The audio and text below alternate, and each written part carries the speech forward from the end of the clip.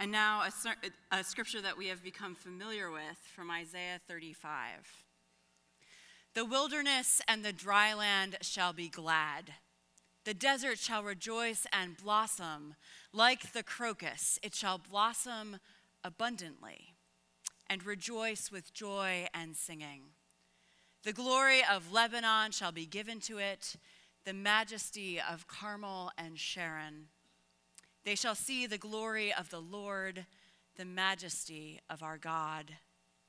Strengthen the weak hands and make firm the feeble knees. Say to those who are of a fearful heart, be strong, do not fear. Here is your God. He will come with vengeance, with terrible recompense. He will come and save you. Then the eyes of the blind shall be opened, and the ears of the deaf unstopped. Then the lame shall leap like a deer, and the tongue of the speechless sing for joy. For water shall break forth in the wilderness, and streams in the desert. The burning sand shall become a pool, and the thirsty ground springs of water. The haunt of jackals shall become a swamp. The grass shall become reeds and rushes. A highway shall be there, and it shall be called the Holy Way. The unclean will not travel on it, but it shall be for God's people. No traveler, not even fools, will go astray. No lion shall be there, nor shall any ravenous beast come upon it. They shall not be found there, but the redeemed shall walk there, and the ransomed of the Lord shall return and come to Zion with singing. Everlasting joy shall be upon their heads. They shall obtain joy and gladness, and sorrow and sighing shall flee away. Friends, my name is Jennifer Barchi. I am the pastor of Dickey Memorial Presbyterian Church, which is on the very far west side of the city. And in this city, we do make that distinction between West and Outer West Baltimore. Last night, I asked my wife, as you do, if there was anything that she thought was really important that I should tell you. And she said, well, it might be worth noting to the congregation that you usually preach to a congregation of about 30, which is true. I usually preach to 35, 45 on a really good day. And so I approach preaching as a conversation, an intimate conversation. And I don't know about you, but I've never had an intimate conversation with 650 people before. But we're going to try it tonight. When I was in high school, my best friend had a morbid fascination with death. To be more specific, she was particularly enthralled by the stories of death and near-death experiences of those people who had the misfortune of getting lost in the wilderness. She had an entire bookshelf that was lined with titles like Death in the Grand Canyon, Death in the National Parks, and then the very generic, Death in the Wilderness. And when I was bored, I was at her house a lot, I would pick up one of these books and I would start thumbing through the pages, and these books made one thing abundantly clear. They made it clear that if you found yourself in a wilderness situation, then you had two options. You were either going to get creative and you were going to live, or you were going to become terrified and you were going to die. I did not like these books. I did not like these books because I knew one thing about myself very clearly. I was in the get terrified and die camp. And this was confirmed for me when I was working as a youth ministry intern. I had the great fortune, it's true, I had the great fortune of taking a group of students up to the Boundary Waters to go camping. So I, at the ripe old age of 23, one of my youth is actually over here. She's in ministry now, and she's laughing at me. At ripe old age of 23, I was entrusted with a group of students with just one other adult, a dad, whom we affectionately called MacGyver, because he could make a bear trap out of a toothpick and a little piece of twine and a stick of gum, right? This was the guy you wanted in your group. Well, one night, we all had to go to sleep early. We all had to retreat into our tents because mosquitoes the size of bats were hunting in such numbers that the hum was audible. It was an oppressive force. And so we sought refuge in our tents. It was still light out, but you know what? We went to sleep anyway, because what else are you supposed to do?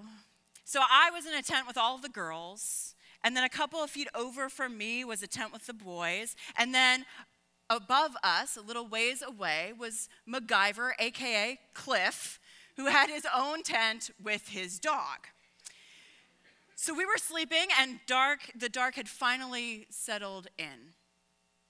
And all of a sudden, I am roused from my sleep by the sound of a youth calling my name. Jennifer! Jennifer! What? Well, this youth continued his whisper yell. I think that there's something outside of our tent. I think that something has pulled up our tent stake. He was scared, and I could tell he was scared, and that made me scared, which meant that my brain went to the most likely scenario that could ever happen, right? There was a serial killer outside of the tents, and he was just sitting there waiting, and whoever came out first, that was going to be the person who died, right? That's what was going to happen. And that's when it hit me. I was an adult. I was an adult. I was supposed to be responsible. I had to do something. These children's lives were in my hand. And so I leapt into action, and I called out for the dad, Cliff! But there was nothing. And by this time, all of our youth were awake too, right? So we call out again, Cliff! And then it hits all of us. There is silence. The dog is not snoring. The dog always snores. Suddenly, my serial killer theory seemed so much more real. And so I had another brilliant thought. I had all of the youth call out for him, Cliff! And he woke up. And without a second thought, not a second thought, I tell you, he unzips his tent and he walks out. And I think, oh my gosh, I should probably do the same thing because I'm the other adult on this trip. I'm the paid staff member. If he's going out, I've got to go out too, right? So I did, after I waited a second and made sure that he was not dead. Went outside, there was nothing there. The tent stake was still firmly in the ground. So we all look at this student, and he looks back at us, and he says, what? I thought that there was a bear. A bear? Russ, I know how to deal with a bear. Why didn't you say that? The whole situation confirmed for me that I am not the approach a disastrous situation with creativity type. I am the approach a disastrous situation with terror type. And the truth is, that is probably not going to change for me. Realistically, when it comes to these sorts of immediate life or death, fight or flight situations where your brain chemistry kicks in, there's not a lot that we can do to control our reactions to those sorts of situations, right? Yet, sudden disastrous death is not the only or even the most common kind of death that we might face in our lifetime. We are much more likely to face the longer-term types of dying that come with things like the loss of a relationship or the aftermath of suffering through a traumatic situation, or even dealing with the decline of a church or a denomination. And we all know that people respond to these longer-term kinds of death in different ways too. There are the people who say, we're not going to make it. We're not going to make it. I don't know about you, but I've got a couple of those in my congregation, right? I think we all have one or two. And then there are the people who find a way to say, maybe this is an opportunity. Hey, maybe there is something good and new and creative that could come out of all this. My hunch is that that was true for the Israelites in exile as well. I'm guessing that there were those people who said, we're not going to make it out of this. We're not. Our nation is done. Jerusalem is destroyed. There is no coming back from this. We can never be a nation again. God has left us. Sort of like that person in your church or in our denomination who, no matter how hard we might try to ignore them, is still there, who says, with a shake of their head and a very sad voice, the church is dying. The church is dying. Those people, those voices, they're going to continue to talk to us. But in Israel, there were also the people like Isaiah and Jeremiah who said things like, bloom where you are planted. Seek the welfare of the city where you are.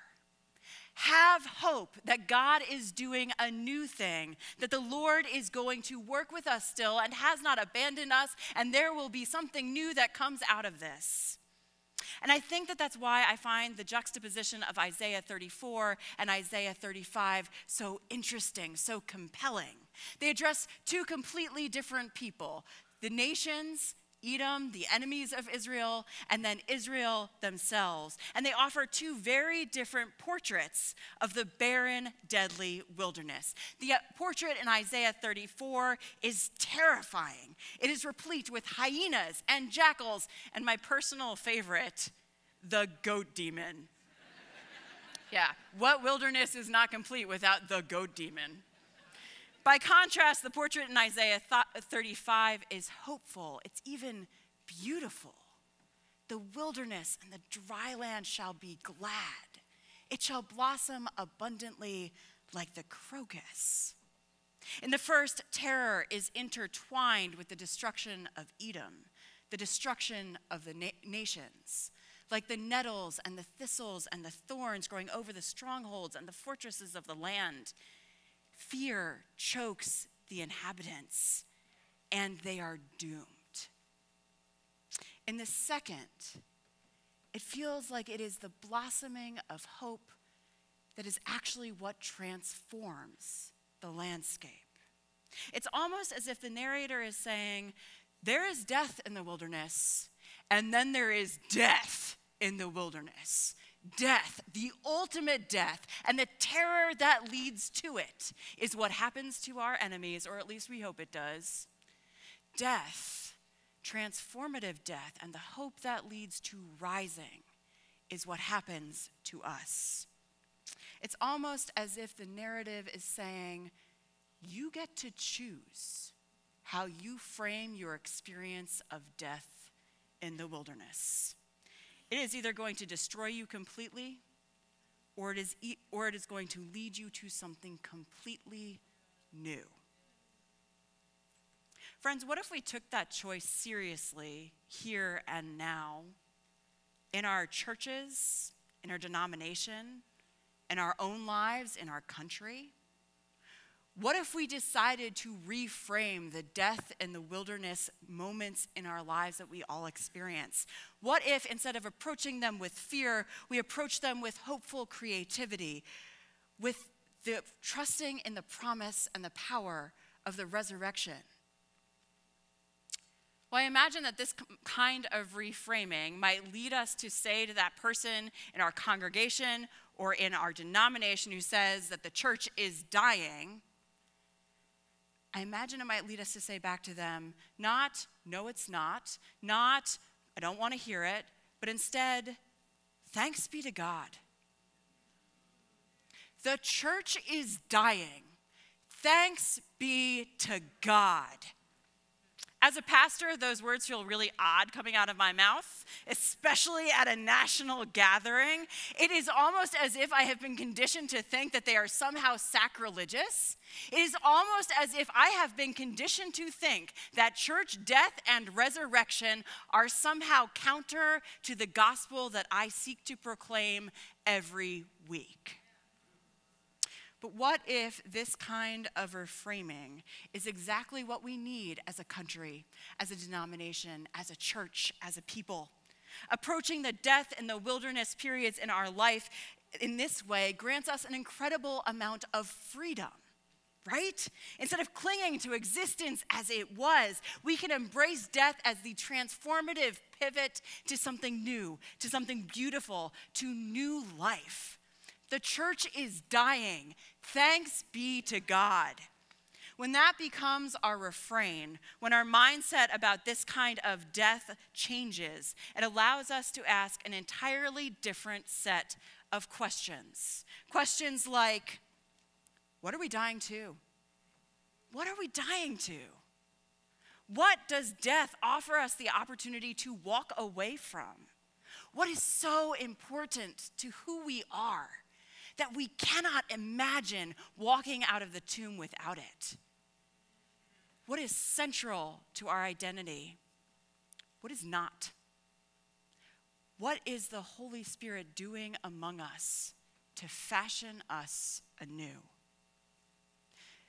The church is dying. Thanks be to God.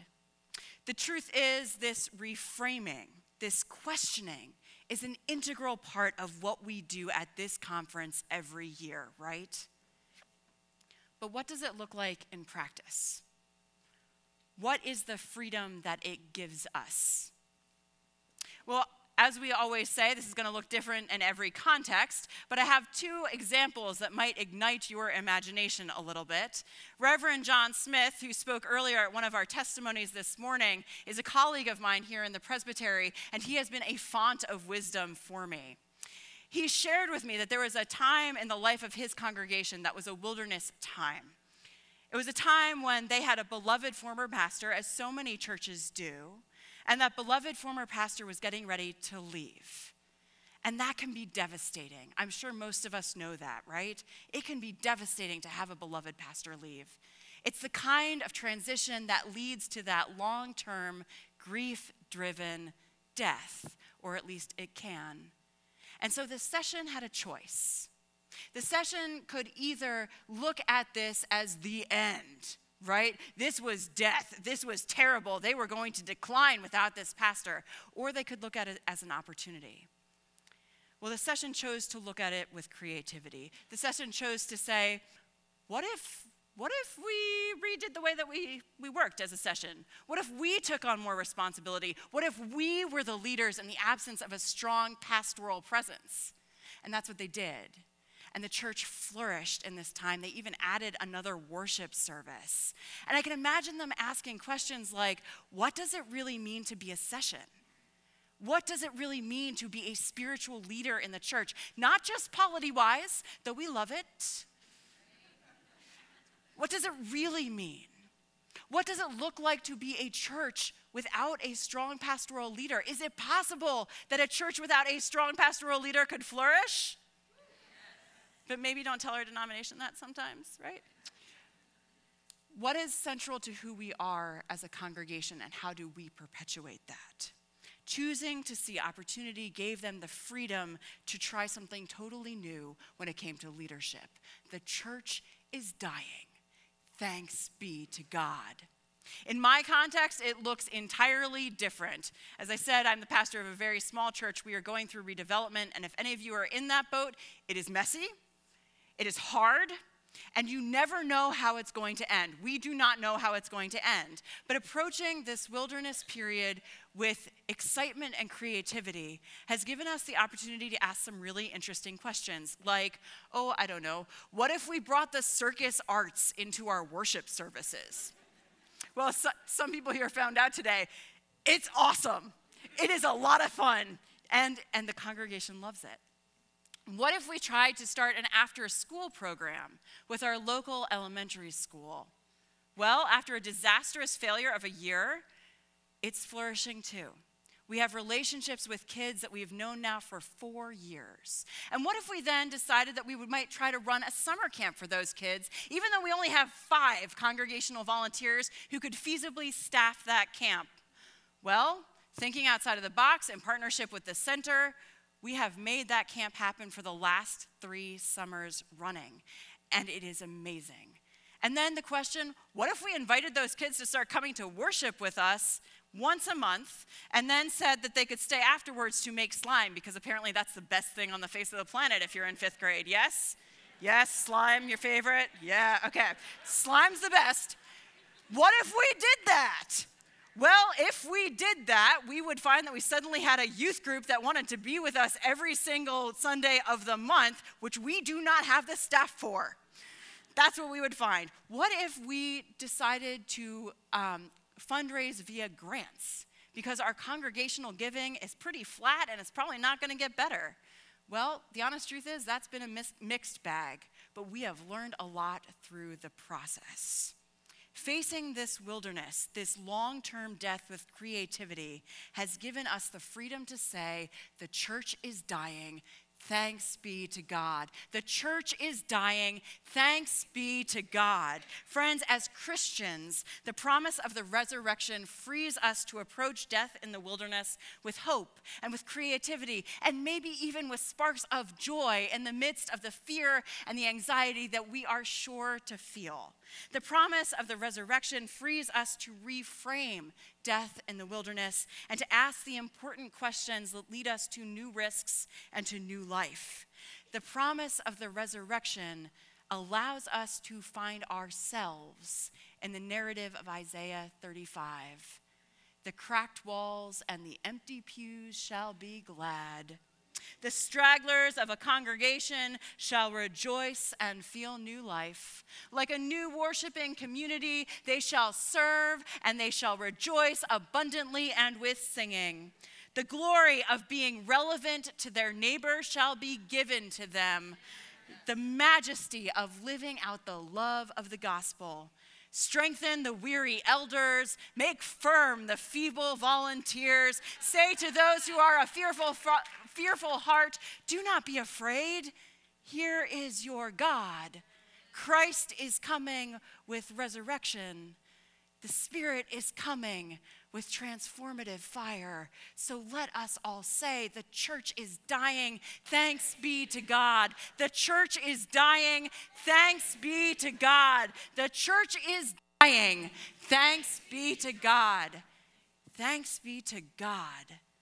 For that means that a new church is rising.